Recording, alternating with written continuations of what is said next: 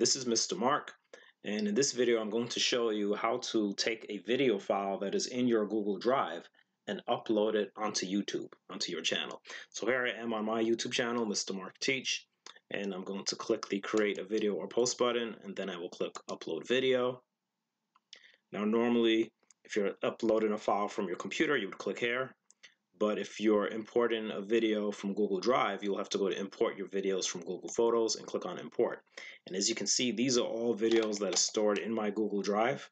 And if you click on the albums, you'll see that these are actual folders that I've created. Like I have a folder of webinars that I recorded. I have YouTube videos, right? And then I have some videos that I edited. Okay, so these are different folders. However, in order to do this, you first have to set up your Google Photos under Google Drive. So if you haven't set up Google Photos, that's the first thing that you'll have to do. Okay, so now I'm going to go back to my Drive. I'm going to click the Google Apps button and take you to Google Photos so you can see what needs to be done here.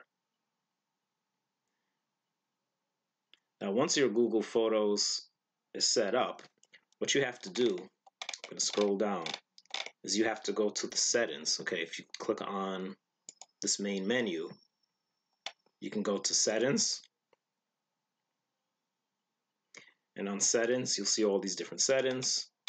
And if you scroll down, this is the setting you need to concentrate on, which is Google Drive. By default, it will be set off. Okay, this will be turned off. And if this is turned off, then your Google Photos, your videos will not show. Right, the videos that are in your Google Drive will not show in Google Photos. So you have to make sure this is turned on. As you can see, it says this may take a few hours for large libraries, and then you'll click sync. So in other words, if you have like a ton of videos, all right, in your Google Drive, it will take a longer time to sync it into Google Photos. But if you just have a small number of videos, it won't take as long, right? And of course, if you don't have any videos, it won't take any time at all. Okay, but once you do that, your Google Drive and your Google Photos is synced, which is what allows you to import from your Google Photos, and it's automatically grabbing these videos from my Google Drive and bringing them in. From there, all you have to do is select one, right? Like if I go to edited videos, if I want to select this one, what is this, data validation, or I had another one, using Google Drive somewhere in here, you know, just any video, right? Click select,